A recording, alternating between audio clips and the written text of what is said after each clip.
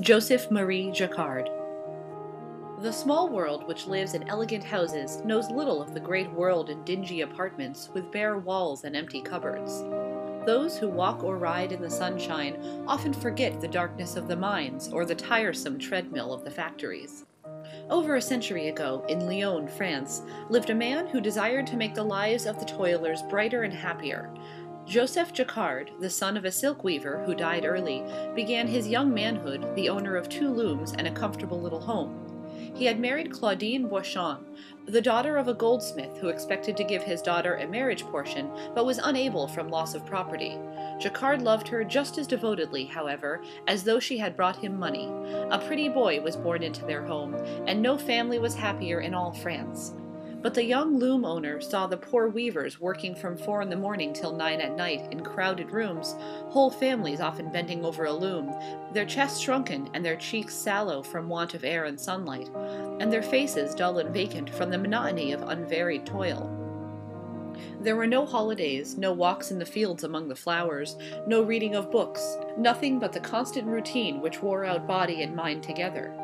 There was no home life, little children grew pinched and old, and mothers went too early to their graves. If work stopped, they ate the bread of charity and went to the almshouse. The rich people of Lyon were not hard-hearted, but they did not think. They were too busy with their parties and their marriages, too busy buying and selling that they might grow richer. But Jacquard was always thinking how he could lighten the labor of the silk weavers by some invention. The manufacture of silk had become a most important industry. 1700 years before Christ, the Chinese had discovered the making of silk from silkworms and had cultivated mulberry trees. They forbade anybody to export the eggs or to disclose the process of making the fabric under penalty of death. The Roman Emperor Justinian determined to wrest this secret from China and thus revive the resources of his empire. He sent 2 monks who ostensibly preached Christianity, but in reality studied silkworms, and secreting some eggs in 2 hollow reeds, returned to Justinian, and breaking these canes, laid the eggs on the lap of the beautiful Empress Theodora. From this the art spread into Italy, and thence into France. The more Jacquard thought how he could help the silk weavers of France, the more he became absorbed, and forgot that money was needed to support his family. Soon the looms had to be sold at auction with his small home. The world ridiculed and his relatives blamed him, but Claudine, his wife, encouraged him and prophesied great fame for him in the future. She sold her little treasures and even her bed to pay his debts. Finally, when there was no food in the house, with tears in his eyes, Jacquard left his wife and child to become a laborer for a lime burner in a neighboring town. Claudine went to work in a straw bonnet factory, and for 16 years they battled with poverty. Then the French Revolution burst upon Lyon in 1793. Her crime before such murderers as Robespierre and Marat was that she was the friend of Louis XVI. 60,000 men were sent against her by the so-called Republicans, who were commanded to utterly destroy her and write over the ruins, "Lyon made war upon liberty, Lyon is no more." 6,000 persons were put to death, their houses burned, and 12,000 exiled, among them Jacquard. His only child, a brave boy of 16, had joined the Republican ranks, that he might fight against the foreign armies of England, Austria, and Naples, who had determined, under Pitt, to crush out the new government. At the boy's earnest request, his father enlisted with him, and together they marched toward the Rhine. In one of the first battles, a cannonball struck the idolized son, who fell expiring in Jacquard's arms. Covered with the blood of his only child, he dug a grave for him on the battlefield, and exhausted and heartbroken, went to the hospital till his discharge was obtained. He returned to Lyon and sought his poor wife. At last he found her in the outskirts of the city, living in a hayloft and earning the barest pittance by spreading out linen for the laundresses to dry. She divided her crusts with her husband, while they wept together over their irreparable loss. She soon died of grief, but, with her last words, bade Jacquard go forward in developing his genius and have trust in God, who would yet show him the way of success. Blessed Claudine, a sweet, beautiful soul, shining like a star in the darkness of the French Revolution. Jacquard, with all earthly ties severed, went back to the seclusion of inventing. After his day's work was done as a laborer, he studied on his machine for silk weaving. Finally, after 7 years, a long time to patiently develop an idea, he had produced a loom which would decrease the number of workmen at each machine by 1 person. The model was placed at the Paris Industrial Exposition in 1801, and the maker was awarded a bronze medal. In gratitude for this discovery, he went to the image of the Virgin which stood on a high hill, and for 9 days ascended daily the steps of the sacred place. Then he returned to his work, and seating himself before a Vaucanson loom, which contained the germ of his own, he consecrated himself anew to the perfecting of his invention. Jacques de Vaucanson, who died when Jacquard was 30 years old, was one of the most celebrated mechanicians of France. His automatons were the wonder of the age. He exhibited a duck, which, when moved, ate and drank like a live one. The figure would stretch out its neck for food, and swallow it, walk, swim, dabble in the water, and quack most naturally. His musician, playing the flageolet with the left hand and beating the tambourine with the right, executing many pieces of difficult music with great accuracy, was an astonishment to every body. He had been appointed inspector of silk factories at Lyons, and because he made some improvements in machines, he was pelted with stones by the workmen, who feared that they would thereby lose their labor.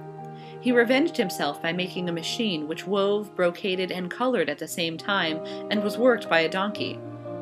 It remained for Jacquard to make the Vaucanson loom of the utmost practical use to Lyons and to the world.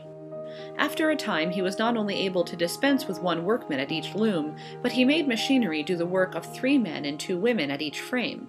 The city authorities sent a model of this machine to Paris, that the Emperor Napoleon might examine it.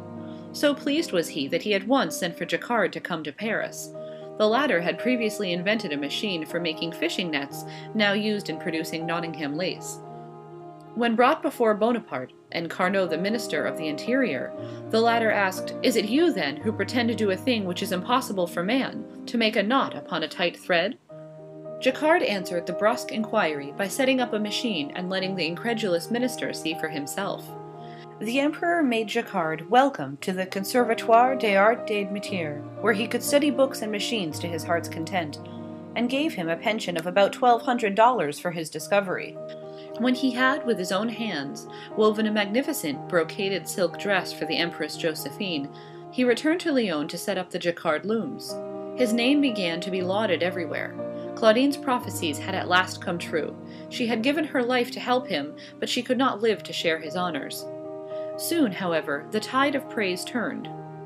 Whole families found themselves forced into the street for lack of work, as the looms were doing what their hands had done.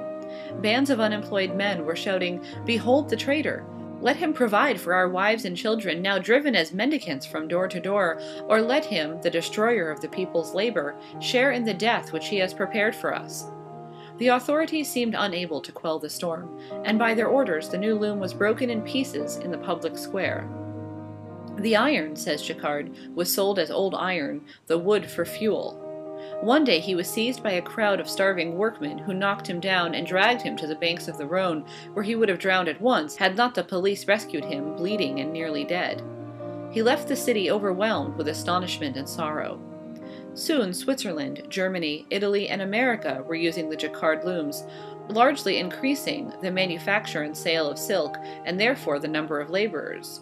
The poor men of Lyons awoke to the sad fact that by breaking up Jacquard's machines, they had put the work of the silk weaving into other hands all over the world, and idleness was proving their ruin.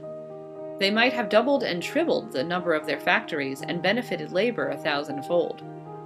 The inventor refused to take out a patent for himself, nor would he accept any offers made him by foreigners, because he thought all his services belonged to France. He loved the working people, who, for 20 years, were too blind to see it. He removed to a little home and garden at Ouillin, near Lyons, the use of which had been given him for life, where he could hear the sound of his precious looms on which he had worked for 60 years, and which his city had at last adopted. Here he attended his garden and went every morning to early church, distributing each day some small pieces of money to poor children. As old age came on, Lyons realized the gratitude due her great inventor. A silver medal was awarded him, and then the grand distinction of the Cross of the Legion of Honor. People from the neighboring towns visited Ouillin, and pointed out with pride the noble old man, at 84, sitting by his garden wall, dressed like a workman in his long black tunic, but wearing his broad red ribbon with his cross of honor. Illustrious travelers and statesmen visited him, whose fame was now spread through Europe and America. Toinette, a faithful servant who had known and loved Claudine, watched over the pure-hearted Jacquard till death came, August 7, 1834. 6 years after, Lyon, which once broke his machine and nearly killed him, raised a beautiful statue of him in the public square.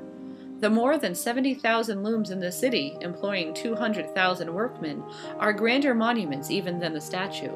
The silk weavers are better housed and fed than formerly. The struggling, self-sacrificing man, who might have been immensely rich as well as famous, was an untold blessing to labor and to the world. End of Chapter 14. Recording by Rosie.